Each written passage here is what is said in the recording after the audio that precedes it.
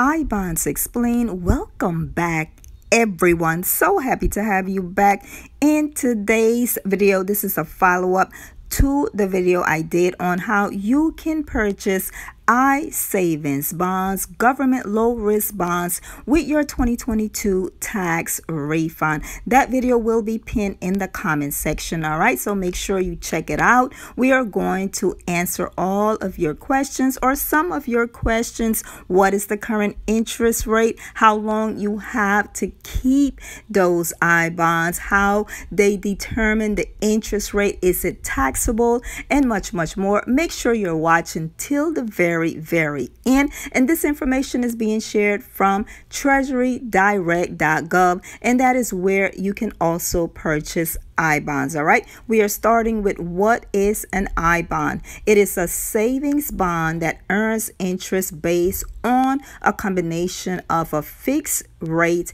and an inflation rate. What interest will you earn right now on your bond? The composite rate for bonds issued from May 20, 2022 through October 20, 2022 is currently 9.62%. This rate applies for the first 6 months you own your bond. All right, now how do bonds earn interest? An bond earns interest monthly from the first day of the month it is issued. The interest accrue until the bond reaches 30 years or you cash the bond, whichever comes first. We need to interject right here that you must keep the bond for at least 12 months. You can cash the bond after 12 months. However, if you cash the bond before it reaches 5 years old,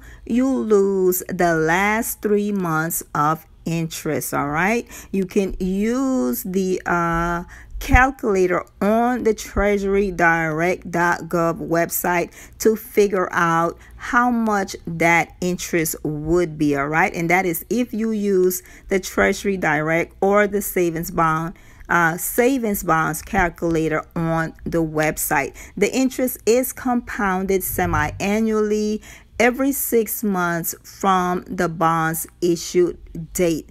Interest the bond earned in the 6 previous months is added to the bond's principal value, creating a new principal value. Interest is then earned on the new principal. How does the Treasury figure the bond interest rate? It is the combination of the fixed rate and the inflation rate. All right, the fixed rate of interest that you will get on your bond when you purchase it, that rate never changes. The Treasury announced the fixed rate for bonds every 6 months, on the first business day in May and on the first business day in November. The fixed rate then applies to all bonds issued during the next 6 months. The fixed rate is an annual rate. Now moving on to the inflation rate. All right, the inflation rate can and usually does change every 6 months. All right, the inflation rate is issued also on the first business day of May and on the first business day of November, based on changes in the non-seasonally adjusted consumer price index for all Auburn consumers, the CPI-U for all items including food and energy.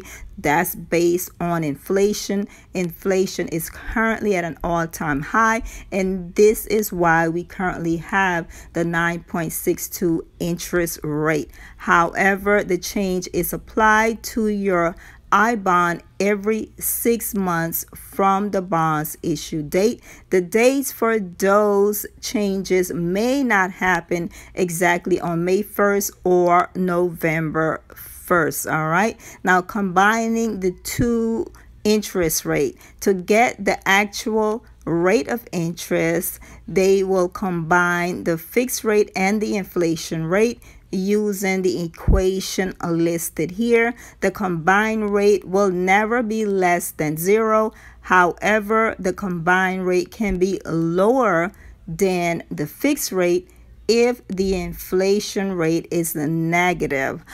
For example, if they have deflation and not inflation, it can offset some of the fixed rate. If the inflation rate is so negative that it will pull down the combined rate below 0, they would not let that happen. It will stop at 0. Now here is an example of how the composite rate for ibonds is issued. All right, you have the fixed rate, which is 0%, the semi-annual inflation rate, which is 4.81%. Then you have the calculation, which brings you to the bottom composite rate of 9.62. Now, when does your ibond change interest? Based on this calendar, you can see the issued month for your bond, the new rates when they will take effect. For example, in January, if you buy your ibond in January, the new interest rate will take effect January 1st and July 1st, and it goes all the way down to December. Now, is ibonds taxable? There's no state or local income taxes on ibonds. Here is a recap. The initial interest rate right now is 9.62%. ibonds can be purchased through October 2022 at that current rate. That rate is applied to the 6 months after the purchase is made. For example, if you buy an ibond July 1st, 2022, the 9.62% would be applied through January 1st, 2023. Interest is compounded again semi-annually. Remember, you can only purchase up to $10,000 in an ibond each calendar year, but if you purchase with your income tax refund, you can purchase an additional $5,000 in ibonds with your income tax refund, giving you a total of $15,000 you can purchase per year. If you buy ibonds exceeding that limit, they will send you a refund, and it says that it can take up to 16 weeks. Again, you can find all of this information, and you can buy ibonds on the treasurydirect.gov website or using your 2022 tax refund. Make sure you check out the video pinned in the comment section. All right, and don't forget to like, comment, share, subscribe.